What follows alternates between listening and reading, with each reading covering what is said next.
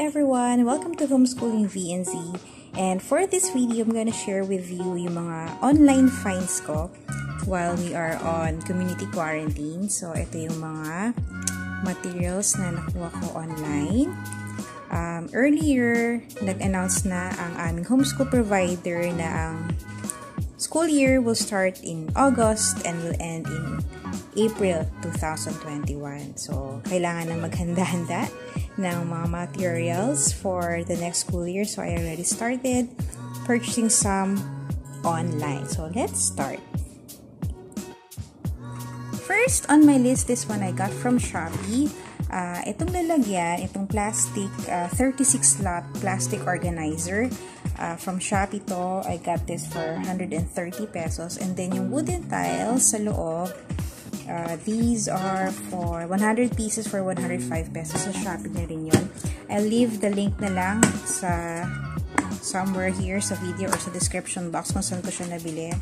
So, we will be using these wooden tiles for Ate Z. Dalawa na po yung official student namin. So, this will be for Ate Z for her phonics and reading. And help na rin for Kuya who's an incoming grade 4 pagdating sa spelling. So, kung may Scrabble kayo, okay na rin yun. But here, I got the wooden tile. Ito siya. Okay. Next, another one from Shopee. This is the Before I Was Born. This is the God's Design for Sex Book 2. I bought this for 130 pesos. So, naghahanap pa ako ng book 1 and book 3. So, yeah, so far, ito palang meron. So, book 2, this is for ages 5 to 8. From the same store sa Shopee, I got naman here the Berenstain Bears and Too Much Junk Food. This is a pre-love as well. So, this is for 100 pesos. We have siguro mga 10 Berenstain Bears na, and we love this series kasi sobrang ganda niya. You can use this for teaching character and values sa mga bata. So, nakaka-relate sila sa mga stories ng dalawang anak na bears and the mama bear and papa bear.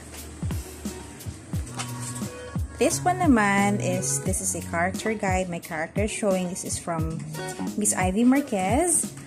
She has a Facebook page, Teaching Moms. You can check it out. This one, I got this for 700 pesos. And then free shipping na siya. So, we will use this in teaching character. Hindi ko pa ito nasimulan. And I'm still reading the book para matignan namin kung paano namin ito i-apply sa aming homeschool. Then over here, I got the whole set of the Narnia books. Ayan, by C.S. Lewis. These are pre-loved. So, I got the whole set for only 1,000 pesos. 7 books na siya. Nakakatuwa, 7 books. And then, kasama dun sa same store is yung Hieronymou Stilton. Ito, kasi ito yung favorite no, aming 9-year-old. And he likes reading Hieronymou Stilton. This one I got only for 150 pesos. Itong pre-love na to. So, ayan. Ito, last complete set yan na to sa store na yun. Nabili na yung ibang set. Yung ibang sets na binibenta niya, kulang-kulang na. Iba-iba na yung available na books. So, itong 7, thankfully, yung last set nakapunta sa akin. And so, this is a recommended book list for kids. Kaya, kinuha ko to para sa aming 9-year-old. And then, over here, I got this wooden book stand. Before, kasi sa Facebook may nag-share nun, mga PWD nagbebenta ng book stand sa mga universities around the metro. Hindi ako nakakuha nun kasi when I messaged them, parang out of stock na yung tumutulong kay Kuya na nagbebenta ng ganito. Ayun. So, nakikita ko siya sa Shopee under the budgeteer na shop. So, ito do ay galing kay Kuya Ogie na wooden book stand. Yan. Ito yung large size to. So, maganda siya for big books. Pati yung mga heavy books, pwede siya, foldable siya. And then you can adjust din yung level ng pagkakatilt ng book stand. Here naman, I got this pot lid rack. Oo, itong lalagyan to ng takip na mga pots. Ito. Pero, maganda rin siyang lalagyan ng mga books pang display. So, I got that idea from Nami Emoins, ng Emoins Bailey Vlog. Tignan nyo rin yun. I'll leave the link to her blog sa baba. She has lots of videos about homeschooling. So, you will learn a lot from her. And, ayun. So, sa kanya naman, dish rack yung ginamit niya. So, what I use this time naman would be the pot lid rack kasi ito yung mura na nakita ko sa Shopee and this is only for 90 pesos. And then last but not the least, I have these notebooks. Yung isang set, 10 pieces. I got 2 sets of these. So, mga 20 notebooks to. 20 writing notebooks. Yung 130 pesos yung isang set. So, lumalabas ng 13 pesos ng isang notebook. We use this for writing, practicing copy work, and ano lang, they also use this for drawing, doodling.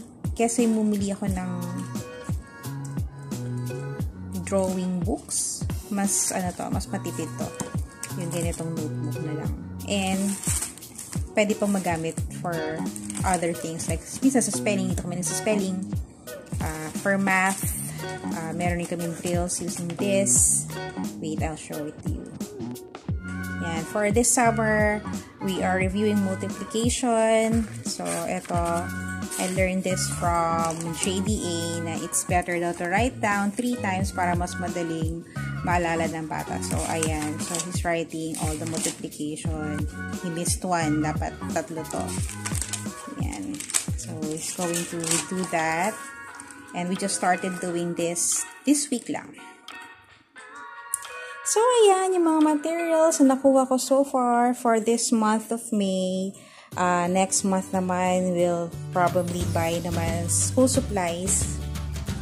Like, yung ink na order ko na. But other things like crayons, paper, pencils. Yeah. So, next month naman yun. And then, we'll probably have the list na rin ng mga books from the provider.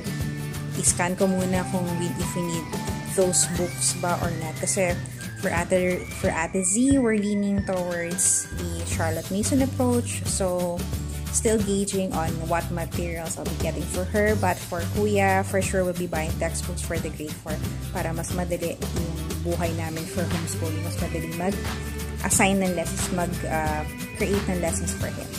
So again, thank you again for watching. Bye!